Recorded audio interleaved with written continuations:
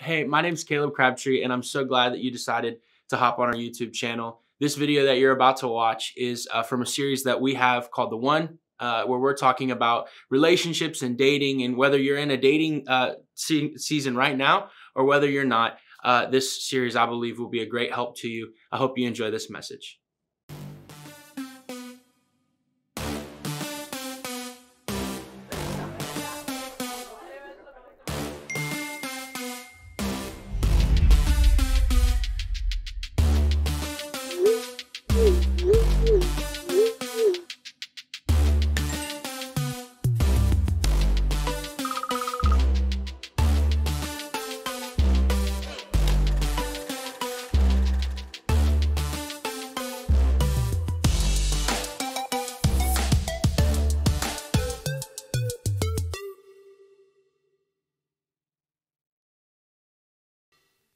Well, was that good? A good time of worship?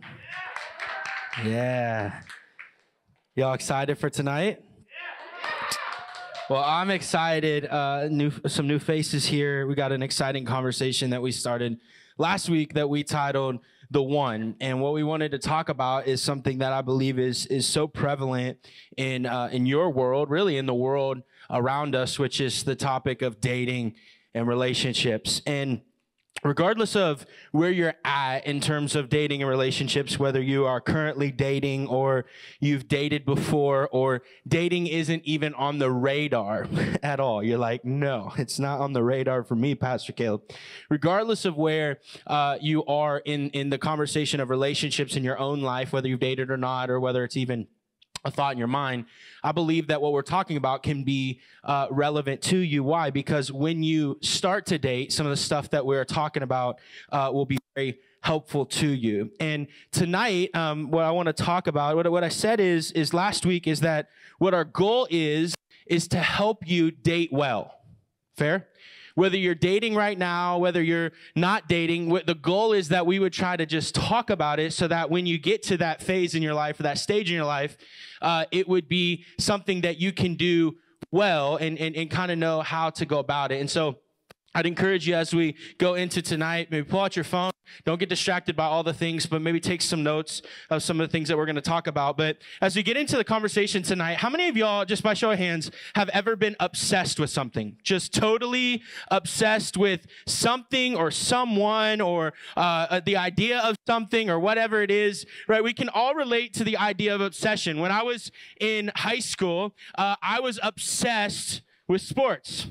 I was obsessed with basketball. The only problem about being obsessed with basketball, like in my mind, somehow short little fat little me was going to end up like a pro basketball player. I don't know how, but I was obsessed with it. The only problem is I was almost the best player at a small Christian school that never won any games, So it's like, that's not really going to work for you, Pastor Kaleb, but I was totally obsessed with the idea of just like being better at this thing and putting all my energy and effort into it. Some of y'all, maybe you've played a video game before. How many of y'all are video gamers? Probably looking at the guys, but some of y'all girls, you video gamers. And you're like, you get to a level or something where you're like just totally obsessed with the fact that you cannot beat it. And it just becomes your obsession, right? Like, I can't get past this level. I can't get past this thing. Some of y'all, how many of y'all got TikTok? Some of y'all are obsessed with, like, becoming famous on TikTok, right? Like, you're obsessed with the idea of, like, social media influence or being known. Some of y'all have an app or a game on your phone, whatever it is. But we can all relate with what? That idea of being obsessed with something. Regardless of what it is, we've at some point been consumed with something or some person or some idea. If we become obsessed with something, here's the reality. Things get stuck in our brains. Is that fair? It just gets stuck in our brains, and we can't really think about anything else. We're just kind of locked into it, and this is the reality. When you're obsessed with something, it can affect a lot of your life. It can affect a lot of your life. And when we're talking about dating, here's the reality that's kind of prevalent in our culture, is that obsession is a huge conversation.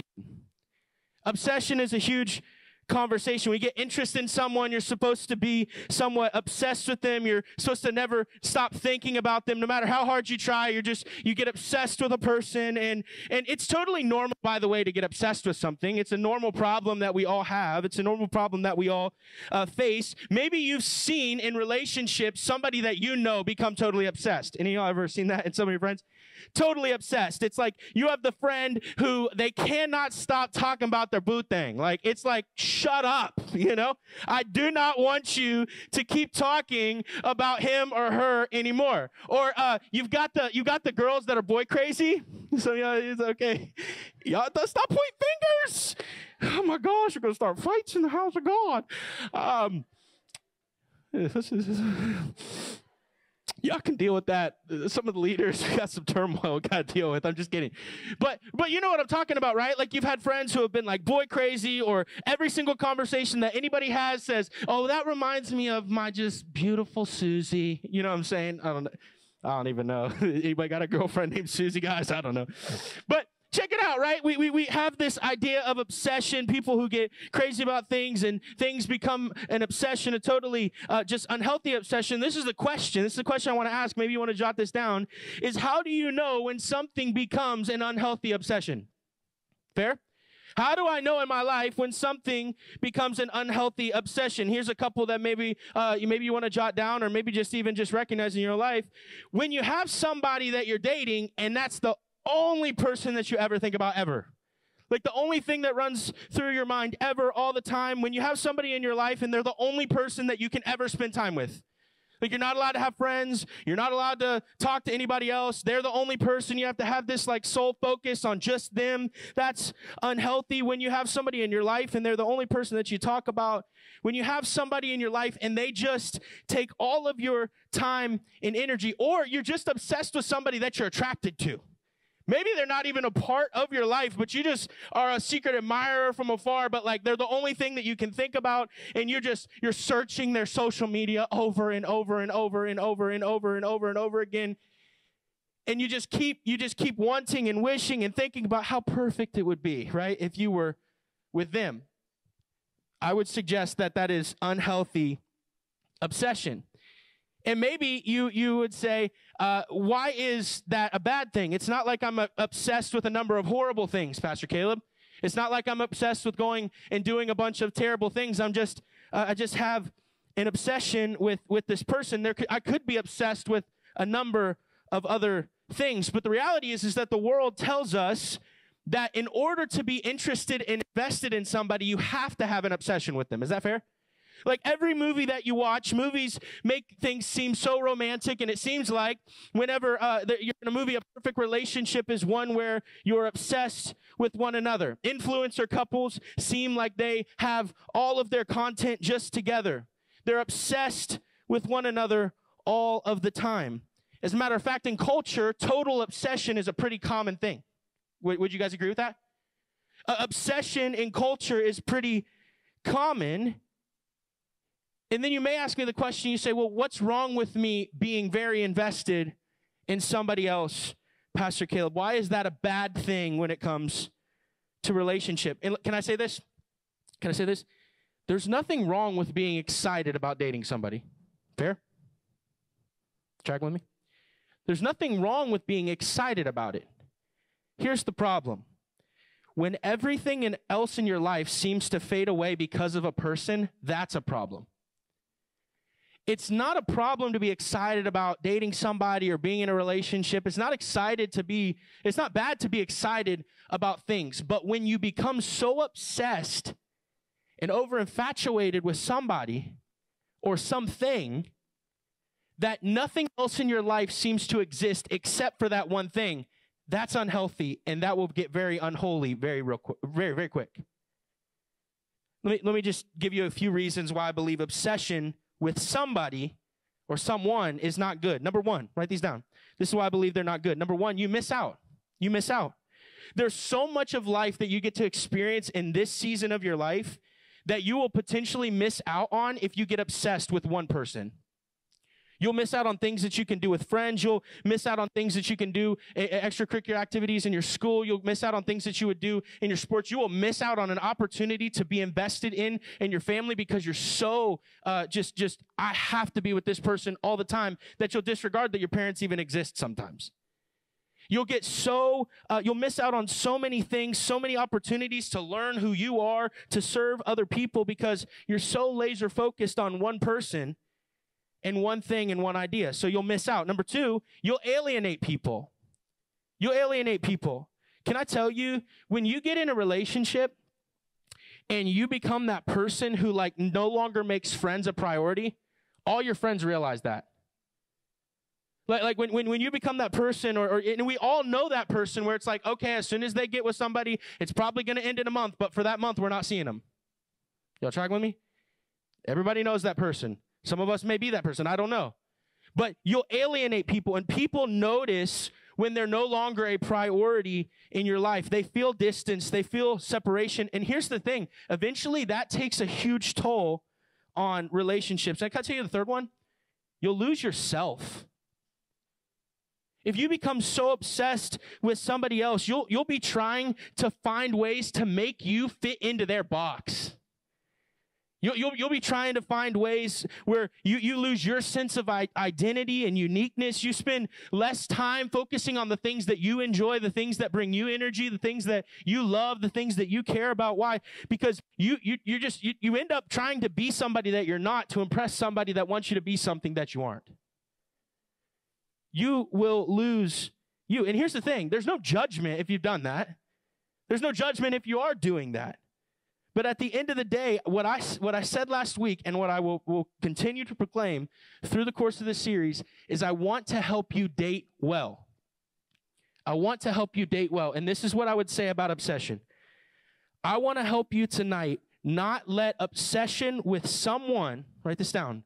I want to help you not let obsession with someone or something make you miss out on all of the things that are pivotal during these years of your life. I want to help you, check it out, in relationships. I want to help you not let obsession with someone or something make you miss out on all of the things that are going to happen during these pivotal years of your life. So I'm going to look at the book of Proverbs tonight. And can I say this about obsession real quick before we get into the text? We don't just get obsessed with people, we get obsessed with things. So some of us may struggle with the obsession of like a significant other and like a boyfriend or a girlfriend or whatever. But some of you in the room may not struggle with that because like dating's not really on your mind. But you may be so obsessed with your sport that church becomes no priority to you during sports season. Or some of you may be so obsessed with your academics and your success that like the things of God have no meaning to you on a day-to-day basis because you're so obsessed with something that you have in front of you. Obsession affects things in our life because we're obsessed with things, but we can also be obsessed with people. Proverbs chapter 25, verse 16. We looked at the book of Proverbs. It's a wisdom book from King Solomon where we're going to look at what he says tonight. Reel it in. Reel it in. Proverbs chapter 25, verse 16 says this. If you find honey, eat just enough. Too much of it, and you will vomit. Check it out. Check it out. What Solomon is saying in this passage of Scripture is the idea of moderation, right? The idea of moderation. Basically, here's the thing. You and I can be invested in a good thing. But if you get too invested in a good thing, what ends up happening is it ends up being a bad thing. A good thing can start out as a good thing, but then you get too much of it, and that good thing then ends up becoming a bad thing. So you and I can recognize that even good things in our life can become bad things when we become obsessed with them and we don't take them in moderation. Are you fair? Are you guys tracking with me? A good thing can become a bad thing very quickly, and we have to be wise enough to recognize where is the line in my life? Where does something that is good in the beginning become something that is bad because I don't know how to take it in moderation? Let's look at what the Apostle Paul writes in the book of Ephesians.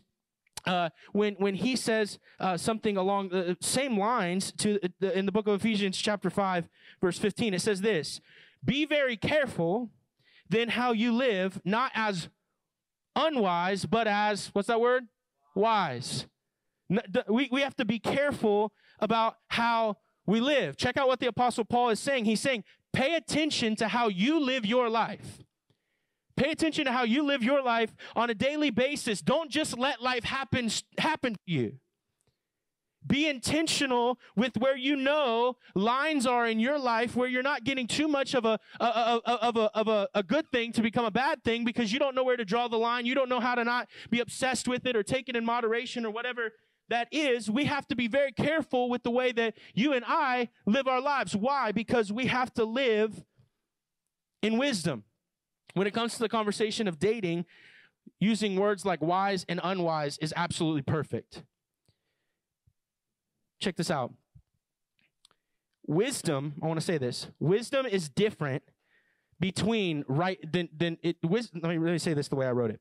Wisdom is different than deciding between right and wrong. Fair? Wisdom is different than just deciding between right things and wrong things. Write this down. Wisdom, true wisdom, is asking what is the best. I can take a right thing and it become a wrong thing if I'm unwise with the way that I use it in my life. Tracking? It's not that it's a bad thing in the start, but I don't steward it well. I don't use it well. I don't go about it well. And so then all of a sudden it becomes a toxic and unhealthy thing when it wasn't a bad thing to begin with. Fair? And we need to be wise, and what wisdom is not necessarily saying this is right and this is wrong, although that is a part of wisdom, but true wisdom is saying what is best for me in this situation. It's not necessarily bad for you to do a particular thing, but at the end of the day, you can make that a bad thing, like dating. Let me use dating. It's not necessarily bad that you would date, fair? But dating can become very toxic very quick if you don't go about it the right way. So maybe you know in your life, I shouldn't date yet. That's not wise for me, but it may be wise for the person who's next to you. I don't know. Your life is different than their life. You have to ask what is best. Check this out.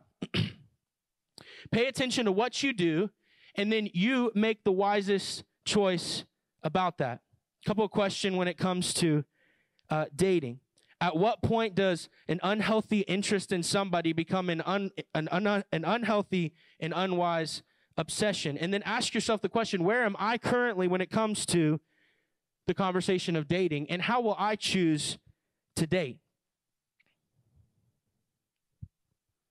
I want to look at this for a second because we can let interest become obsession very, very quick. Interest can become obsession very, very quick. We could start out by just following somebody on Instagram. That's interest. Fair? We could start out and it's just like, okay, I just want to follow them. I just want to see a little bit more about them. I just want to become their friend on social media, whatever it is. I want to follow them. That's just general interest. There's nothing unwise about following somebody on Instagram. But what is interest at first becomes obsession. Throw it up on the screen. When you begin to like everything that it is they post, you comment on everything that it is that they say. You've got to go back and like all the pictures that when they first started Instagram, and those are all the weird ones that you shouldn't go back and look at anyways because nobody knew how to use Instagram when they first got it. But what started as interest with somebody then became an unhealthy obsession where it just was toxic and unhealthy and the only thing that is on your mind. Another thing of interest. Nate, throw it up on the screen. Another thing of interest. Hanging out, right? There's nothing wrong or unwise about hanging out with somebody. Spending some time with somebody. Going to a movie with somebody. Going putt-putt, whatever it is. I don't know what y'all do. Hanging out, chilling, whatever. There's nothing wrong. That's general interest, but it becomes an obsession, right, when you cancel plans with every single friend that you have. You never do anything else. It's the only thing that you ever do, the only thing that you ever participate in. Paul continues in Ephesians chapter 5, verse 16. He says this, make the most of every opportunity. Why? Because days are evil. You may ask the question about that text of scripture, what does that really mean? What does it mean that days are evil? In the original language, what Paul says literally means annoying, difficult, or time-consuming. In other words, you and I can be so consumed with something that everything else wastes away because of the fact that we're so over-invested in this one other thing. And we don't even necessarily know that it's happening. We have the tendency to let other things in our life waste away at the pursuit of something else. And it could start out, like I said, it could start out as a good thing, not necessarily a bad thing, but we have to be wise about the way that we handle it. Check this out. Check this out. Check this out. I want to summarize everything Paul said briefly, okay? You all tracking with me? Just going to say a couple more things. Don't make anyone your everything. Write that down. Don't make anyone your everything. There is no person that should become your absolute everything when it comes to dating. Even when it comes to your marriage. No one should become your absolute everything. That's the way that we have to get this healthily set in our minds, is that like dating isn't about making somebody my absolute everything and just writing everything else off, and that's the only thing that I ever pursue or the only thing that I ever do. I'm not supposed to make anybody my absolute everything. Fair? We've got to get that set right in our minds. If your dating life holds you back from the rest of your life, it is toxic.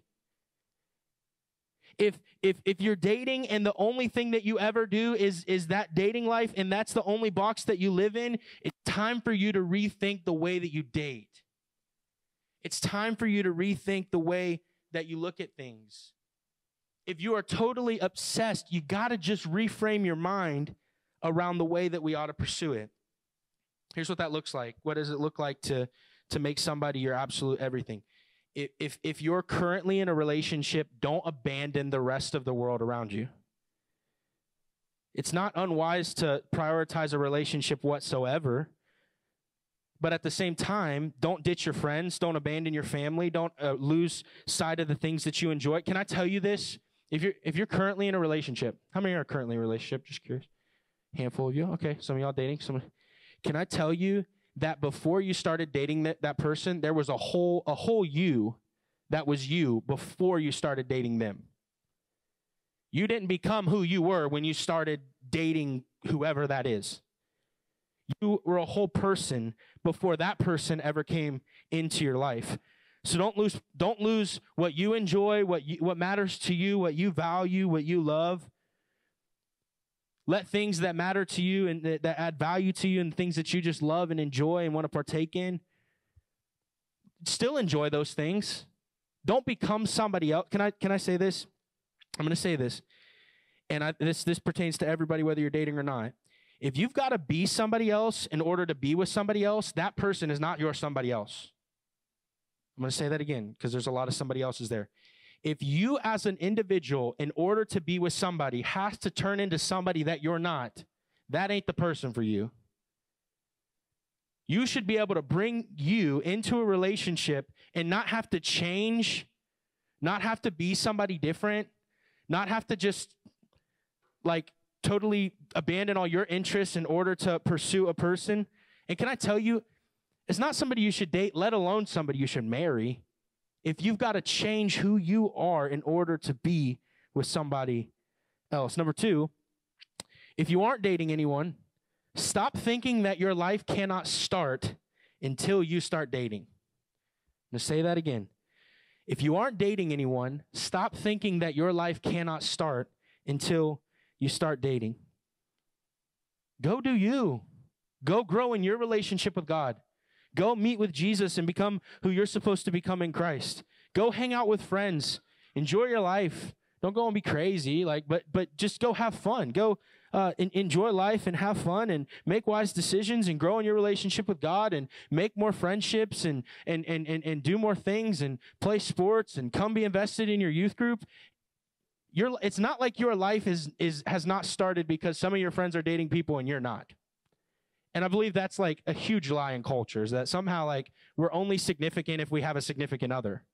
That's like garbage. 3, let me write this down. Write this down. Trust God with the future of your relationships. Trust God with the future of your relationships. God's got something far better for you than you have for yourself. And sometimes you think that you need something when you need something, but if you would just trust God's timing, he's got a significantly better plan. Trust God with your relationships. If you're not with somebody, that's fine. Maybe God's got something completely different for you, but you think, I got to have this person or I got to be with this person. Can I tell you that the majority of relationships that you are in high school, they don't end in marriage? That actually might need to change the way that some of you pursue purity in relationships, because you need to realize that you're with somebody else's wife or you're with somebody else's husband, and you ought to treat them different. Trust God with the future of your relationships. And it doesn't have to come packaged the way that you think it needs to come packaged, because you've bought into what culture says about you needing to have somebody in order to be somebody. That's just not true. That's trash. I'm about truth, not trash. Trust God with relationships, because here's the thing. Check it out. God is looking out for you, and he sees the bigger picture that you don't. Fair? Number 4. Ask somebody that you trust if you are obsessed. I'm going to tell you the most wise thing that you can do for the rest of your life. Okay? I want you to lean into this. This is for dating. This is for everything that you're going to do for the remainder of your life. Are y'all leaning into this? Because y'all going to walk away with this tonight. Have somebody that can tell you who you're becoming. Have somebody who knows you well enough to say you're not making wise choices, and it doesn't matter what they say because you trust them, their relationship with God, and they will hold you accountable. Have somebody on the outside of your life that is looking into your life with enough of an examination to say, you're not online. You're not walking straight. You're not pursuing life in a way that is godly. You're not being wise in the way that you're living. And it doesn't matter what they say, regardless of how hard it is for you to hear, you're going to take it in because you trust that they're walking with God and they're going to hold you accountable. The way that pertains to relationships is if you have somebody in your life who is walking outside of your life that is able to look at your relationship and say you are obsessed and you're throwing all your friends away and you don't care about anything else. You're being disrespectful to your family and you are so caught up and infatuated with this person and you are obsessed. You better have somebody on the outside of your relationship that if they say that to you, you're not going to be like, you don't understand, but we just love one another. Me and Billy are going to get married. We've been dating for like 2 minutes. Check it out. Some of y'all laugh at that, but some teenage relationships, I'm just going to say it, are that stupid. And check it out. Check it out. You will throw away, you got to listen to this. You will throw away the wise counsel that God has put on the outside of your life to look at the inside of your life because you don't want to hear what they have to say because you know it's true, but you don't want to believe it. For the rest of your life, I promise you, you need to have somebody who can tell you the hard things because you know that they're saying it because they love you. Are y'all did y'all hear that? I promise that's the wisest advice I could give you for the rest of your life. Have somebody who examines your life and helps you put things back into perspective. All right. I'm going to end with this. And I'm just going to say, don't make anybody your everything. Don't make anybody your everything. I'm going to call Emily and Pierce back up, and I'm going to have a couple leaders who are going to stand here as we go into a time of worship. But every head bowed, every eye closed. Every head bowed, every eye closed. When I say don't make anybody your everything, I'm talking about people. Don't make anybody that you're dating your everything. Don't make another person your everything. Don't make an event or a sport or whatever. Don't make those things your everything. But what I do want to tell you tonight for some of you sitting in the room, the foundational starting place for relationships, though, is making Jesus Christ your everything. And if you're sitting in a seat and you do not know Jesus Christ as your personal Lord and Savior, I want you to understand this. And I'm just going to say it as straightforward as I can. Tonight, you don't have life. You're walking around trying to do things by your own strength, by your own power, by your own might, and that'll only take you so far. And I don't know the condition of each and every one of your hearts. I don't know where you stand before Jesus Christ tonight, but what the Bible says is that he stands at the door of your heart and he knocks. And what the Bible says is that you and I, that you and I are sinners, that everyone in the world, we all have sinned and we've all fallen short of the glory of God. That every single one of us, I'm a sinner, you're a sinner, we're all sinners. Maybe you've heard that before, maybe you haven't, but we're all sinners falling short of the glory of God.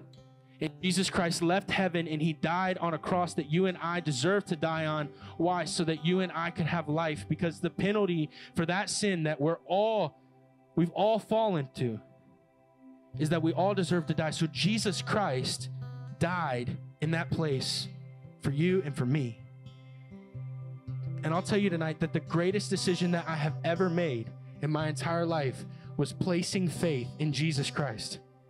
And the Bible says that if you and I would recognize that we're sinners and we would confess that with our mouth and we would believe in our heart that Jesus Christ died and he rose from the grave and he conquered sin, hell, and the grave, that if you and I would confess that and we would believe that in our heart, that we can be saved. Well, hey, I really hope that you enjoyed this message from our series, The One, where we're talking about relationships and dating. We would love to see you in person if you're in 6th through 12th grade on Sunday nights from 6 to 9 p.m.